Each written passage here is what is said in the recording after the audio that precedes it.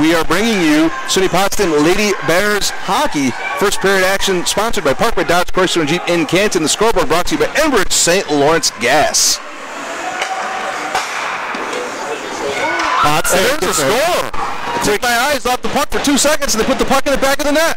Jessica Silvera gets a shot in. It was deflected. I'm lifting the stick. Not along the Bears get shot. They have a 3-on-3 here. There's a long shot. Knuckling down. Nice save. The puck though. The Cougars take control. They're going to look for a centering pass here. They get it. Shot on goal into the chest of Rodrigue. The net. Going to try to exploit that more as they go on.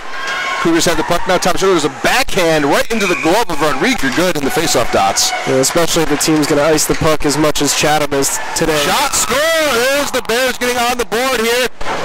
I believe almost about the same amount of time it took them to score in the first period. Shot. Centering feed there right into this area, the goal-scoring area. Trying to work it through the Bear cannon. Good work there by Jordan Ott just to get her way in. She danced around 3 defenders. There's a backhand shot. There's a shot right on the side of it.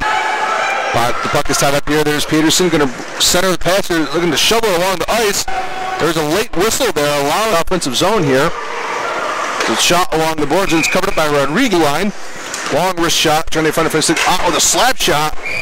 Another big save there by Megan Buchanan. Outside pass here, trying to work it free to the scoring area. Jordan Ott is there. There's a wrist shot. Long is going the other way here. Some wide open hockey here late in the second period.